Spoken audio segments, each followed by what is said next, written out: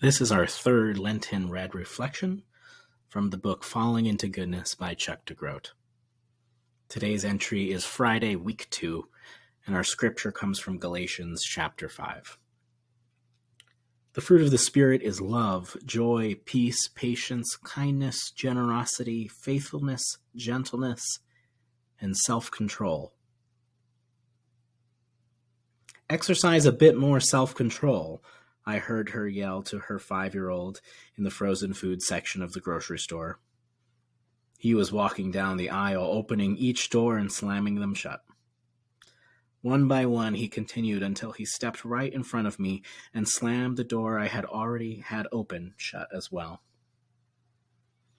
The adorable little punk actually got me thinking about what self-control really is. Like a bolt of lightning, it hit me.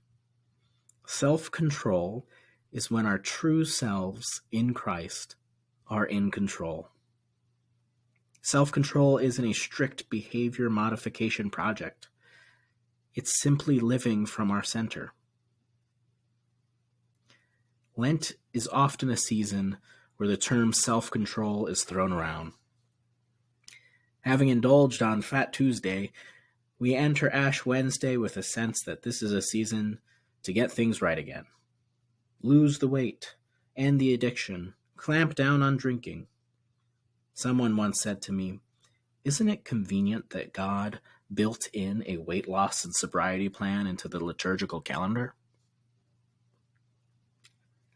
Self-control, as I've seen it practiced, is often motivated by self-contempt. I don't like myself. I'm too fat. I drink too much. I never exercise. And so let me offer you a word. If this is your version of self-control, you are far afoot from anything St. Paul imagines. Look at the words that surround it in the passage again. Love, joy, peace, patience, kindness, generosity, faithfulness, gentleness. Do these sound like burdensome products of rigid, self-contemptuous discipline? Of course not. These are the heart responses of one whose life is so utterly rooted in Jesus that gentleness simply emerges. Kindness overflows. Peace lingers.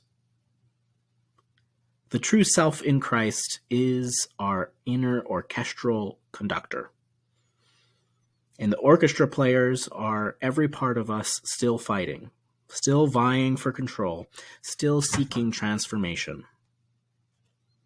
Self-control is our joyful, gentle, and faithful work of inviting every anxious part of us, every angry part of us, every resistant part of us to relax its grip and find compassion in Christ. Here's our prayer for today. Good and gentle God, your sense of control is never demanding and always inviting, never forced but always gifted. Your compassion teaches us the way of compassion towards ourselves and everyone we encounter. Cultivate gentle, faithful, and joyful self-control in me, I pray. Amen.